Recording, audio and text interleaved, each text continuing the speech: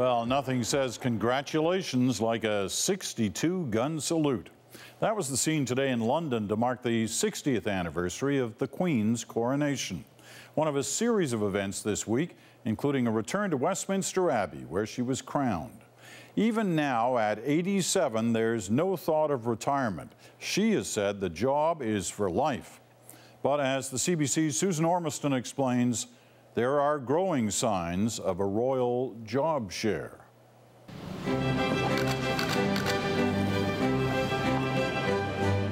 Longevity is in the Queen's genes.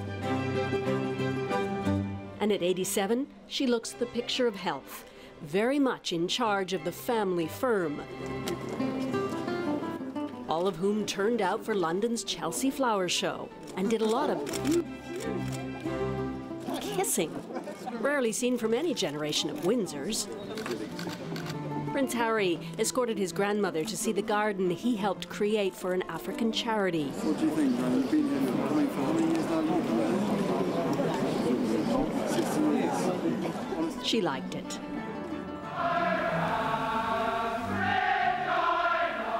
"60 years ago this week, a young Princess Elizabeth took on a job bestowed on her by heredity.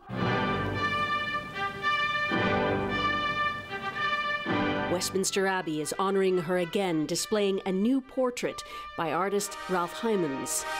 From all accounts, the Abbey is a very special place for the Queen personally and for her family. In terms of the affection, we all grew up with the Queen in many ways, so as the Queen stands there and reflects, I think we empathise.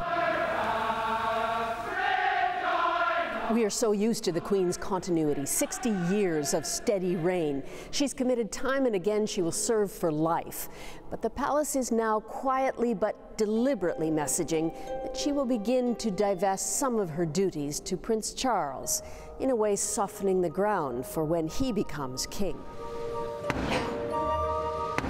Last month's state opening of Parliament was an undeniable tip-off to the future. For the first time, accompanying the Queen and Prince Philip was the heir, Prince Charles, and a regally dressed Camilla. I think to see her there, wearing a tiara of Charles's grandmother, I think that's a very strong signal from the palace saying, you know, she is one of us. Peter Conradi, author of The King's Speech, has just written a book on European monarchies called The Great Survivors. Nothing happens by accident with the royal family. I think what we're seeing is a gradual kind of transition. It's not so much a takeover by the younger generation, it's almost a merger, one could say. Tip 2 came with the news the Queen would not go to the Commonwealth Conference in Sri Lanka. In her place, Prince Charles. Peter Hunt is a BBC royal correspondent. Queen and Charles in job share. It's a great headline, but I think the truth is slightly more sophisticated than that. I think what we're in Canada, in the UK, is the reality of a Queen who is getting older, who's fit and well now. She's 87. What will she be like in 5 years, in 10 years? So the British crown is being modernised, even though it won't pass to a successor for many years. When Elizabeth became queen, there were no mobile phones, the internet was unheard of, and graffiti was illegal, not street art. So what do Brits think about succession? Well, a recent poll showed they're divided. Only 53% now think she should reign for life, and that figure weakening this spring. Conversely, her eldest son, the heir, is gaining support for his aptitude to be king. Half the country now say Charles would make a good king, and that's up over 10%. At the time of the royal wedding, polls suggested William bested his father to be king. Today, 47% prefer Charles, a distinct shift. The palace is actively managing a succession strategy, and it's having an effect. Consider the heir and his mother at last year's Diamond Jubilee concert. Your Majesty, Mummy.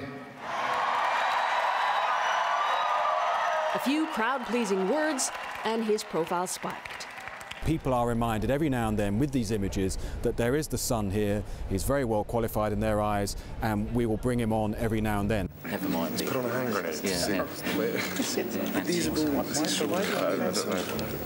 Royal watchers say Charles and William are close. And lives under the fact that my eldest son is here today as well, in order to support his aging father, is hugely appreciated. And that William has no interest leapfrogging his father, even if some Brits would like just that. The next king is not some sort of X Factor style contest. We, the public in UK and Canada, have no say in it. The 90s, at the time of the Diana and Charles, the failure of their marriage, there would have been courtiers who would have talked about it. But now the acceptance is Charles is the next person and William is the person after that. Even Camilla, once scorned, is enjoying a quiet acceptance orchestrated by a subtle PR job. She still gets negative ratings, but her standing is better than it was. The only squabble left is whether she'll be queen or princess consort. Charles, meanwhile, is being tested.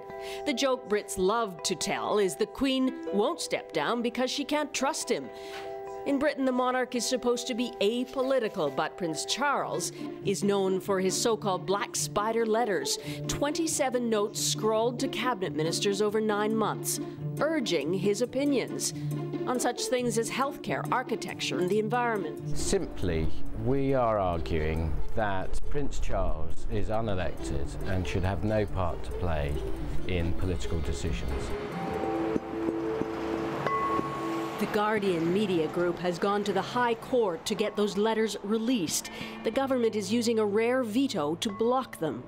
He has got his own opinions, which he is pressing on government ministers. And they're saying that the letters had to be kept secret because Prince Charles's perceived neutrality would be undermined. Are they not acknowledging that he has been very political in his past? Yes, I mean, I think that's the fatal flaw in their argument. It is up to the public to decide whether or not they think that the prince should be meddling and dabbling in public policy.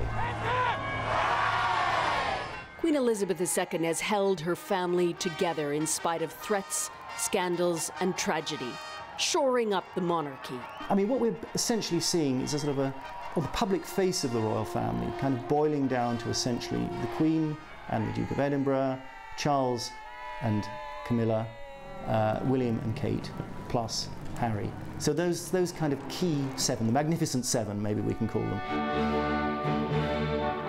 The transfer of power will be an evolution, not a revolution, and it won't come suddenly. The Queen seems to me to be absolutely loyal, devoted and committed to carrying on. She won't abdicate. She said when she was 21 that she devoted herself to the service of her people, whether her life was long or short. Thank God it's long, and she will continue devoted in the service of her people. London is once again banking on a priceless brand. This queen, now 2 years shy of being Britain's longest reigning monarch.